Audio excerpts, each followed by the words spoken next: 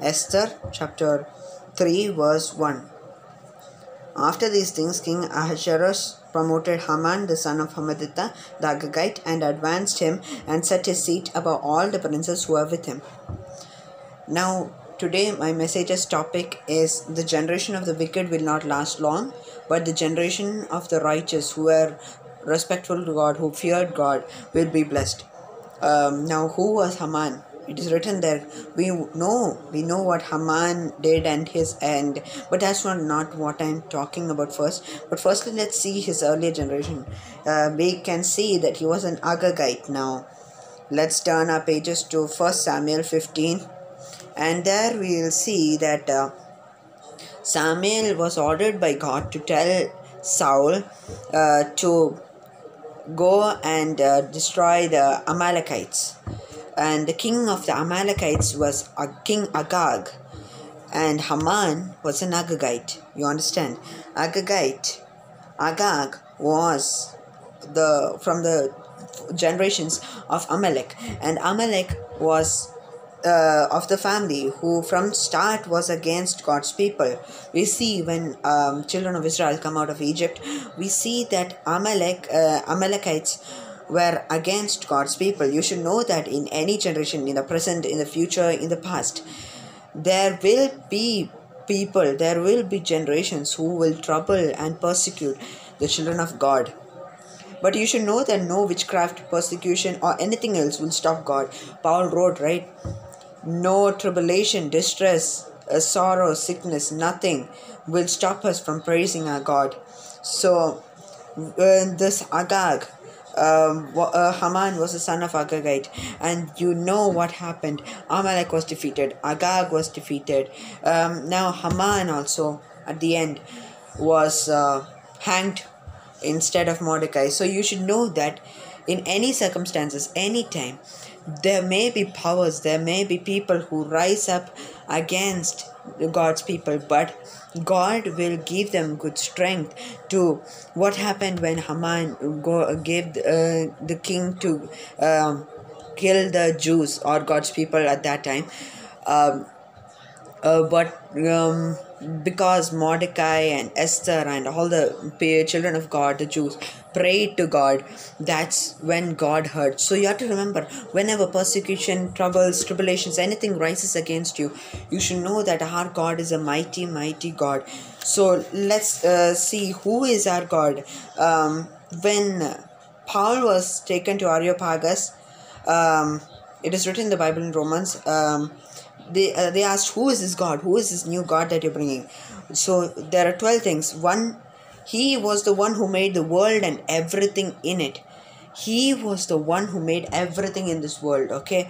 Not that stone idols, because he made all those stones, okay? These be man-made idols and nothing. They have eyes, but they cannot see. I told you many times, eyes they cannot see, nose they cannot smell, mouth they cannot say anything, skin, heart, anything, they cannot feel. But God made this amazing world for us. Second, a ruler of heaven and earth. He is the Almighty God, the ruler of heaven and earth. 3, he doesn't dwell in man-made temples. You know, it is written, we are the temple of God.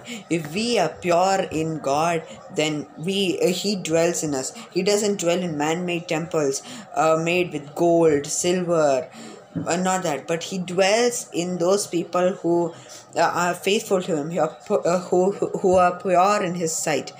4, he gives breath to all living beings and life. 5, he doesn't have any problems. His treasure, we may think that he needs praise, he needs man's support, but and that he needs money, no, his treasures are unlimited, and he is making a home for us in heaven. 6, he has no need of services from men, because he is Almighty God. He has created men. He has created everything, okay? So he has no need of services from men. 7, he made all men. 8, he keeps fences and boundaries on men, because whenever problems come, we see in Job, Job chapter 1, that Satan tells you have kept a fence around him and all that he does. That's why he is happy in you, and that's why he has become rich. So when God removed the fence, only Satan could enter with the permission of God to trouble Job and take away all that. That's why he keeps fences around us with the Holy Spirit, so that we are safe in his hands. 9, he's very close to man. He's not far away.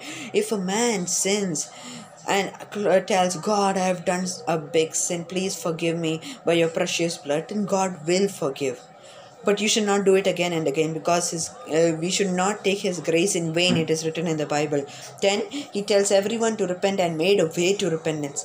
Jesus is the way, the truth, and the life. We cannot go to the Father or God without him. 11, he has made a judge for our judgment. 12, a God who has fixed time for the judgment.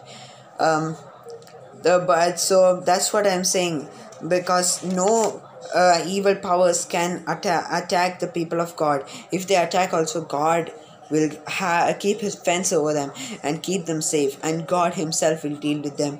There are more people. So one example of the generation of wicked will not last, I told you, is Haman. And now the second one is Lot, because when we see Abraham is the next one, I'm telling, the generation of the righteous will be blessed. But Lot, what happened? He was always a type of against God. When you see, when Abraham and Lot's shepherds, they had fight, Abraham told, you go wherever you want. Lot never cared to ask God or anything. He just told, yeah, that's a good place, I'll go there. Then he slowly went into the darker place and went to Sodom. There also, when the angels came to take him away from Sodom, he was so delaying. He was like, okay, I'll say, let me help, let me take that, go to my son-in-law and tell them and all. And the angels were furious actually, because God had commanded them to tell Lot to come out, because of Abraham's sake. For Abraham's sake, you have to remember that, because Abraham prayed to God, please God, keep Lot safe. So that's why God had to take Lot away from the city. And you see, somehow the angels pulled them out of that city. And when they came to the gate, you see that the angels told, run away, run to the mountains, run, but and don't turn back, of course. And but Lord said, can I go to Zoar, because I will not survive. Yeah, that's what God actually intended, to destroy Zoar. But because of Lot, we see that Zoar was not destroyed. Otherwise, God would have destroyed that town also. Also, 2 bad generations came out of him, the Moabites, and we see Ammonites also. Those 2 bad, so those generations were also destroyed by God. Now the generation of the righteous to God will be blessed. Let's see. So what are the specialities of Abraham? First, Abraham walked by faith, not by sight. So he didn't live for himself. We see that he was very humble. He was such a humble man. He told Lord, you go here, I will take the other direction. He didn't live for himself, he lived for others. He was not a troublemaker, he was a peacemaker. His hospitality, when the angels of God came, when God himself came, he was so humble. He gave the fattened, the best calf and big feast. He didn't give the leftovers. No, he gave the best. And we see he lived by faith and not by sight. Abraham also, whenever he went, sad places, good places, whenever, whatever situation it was, he always made altars to God. He always used to pray to God. He always used to thank God. Any situation, that's how we should be. We should be thankful to God. We should not live for ourselves, but for others. We should also live for ourselves, of course, but we should also be hospitable to others. We should not only be selfish, like I am the greatest. No, we should know to be hospitable. We should live by faith, because sight in this world is no use. Sight, we can only see the present, but in the future you should hope in God. Lot, we see, was only caring about tents. building tents, having good things. Abraham built altars to God in any situation. He always thanked God.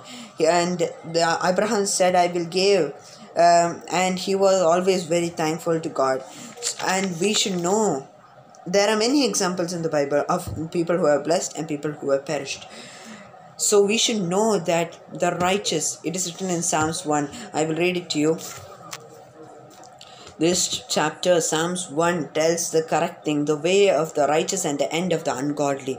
This chapter tells it. There are many chapters, many on this book of Psalms that tells. But let's read Psalms 1. It is written, Blessed is the man who walks not in the counsel of the ungodly, nor stands in the path of sinners, nor sits in the seat of the scornful, but his delight is in the law of the Lord, and in his law he meditates day and night. So we have to meditate in the law of God. We should not walk in the counsel of the ungodly. We should not have an enmity with them, because God said, love your enemies. But you should also not go into their counsel. You should not believe their false teachings, but you should also love them. But his delight is in the law of the Lord, and in his law he meditates day and night.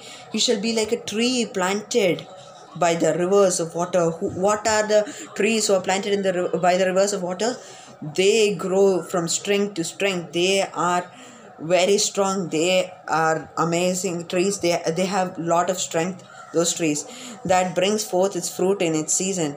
What are the main purpose of trees? The trees that bring fruit, they have to bring fruit, and we have to also bring fruit in the due season.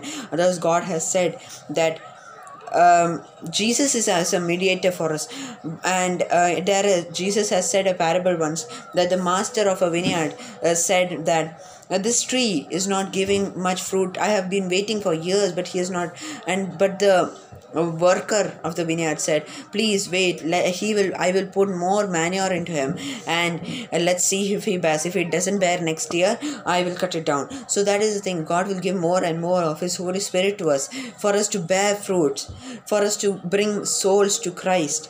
And that's what we have to do. We should not be a bearless tree, because that's what happened when Jesus went to he was very hungry and saw a fig tree which had no fruits. He cursed the tree. That's what we will wither after that if we don't bear fruit. So we have to bear fruits for Christ.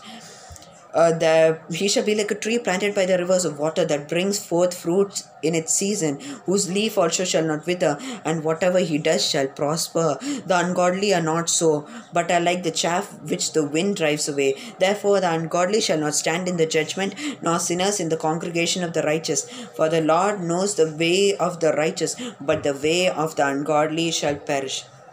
Let us pray to God that God helps us to bear fruits and not be a generation that is wicked to God. We should pray to God and thank to God at any situation, because God is a help and shield. If any tribulation rises against us, we should know for sure that our God is with us, because our God is Almighty God, who made everything and is standing for us at the right hand of God and is waiting for us to come to him, come closer to him. Please believe in him, because all these idols in the world, all the things in the world shall perish, but the word of the Lord shall stand forever. Thank you and amen.